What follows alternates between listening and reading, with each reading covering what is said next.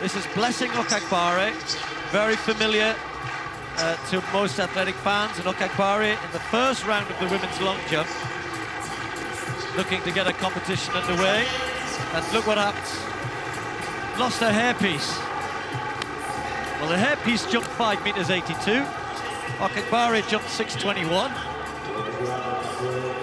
little bit of an embarrassing moment.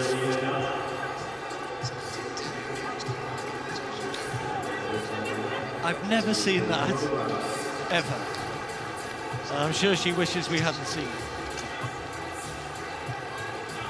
This will get replayed and replayed, I'm pretty sure. Well, she seems unperturbed about it. Well, as I said, 6:21. Whatever. Yeah, whatever. She's just trying to get ahead.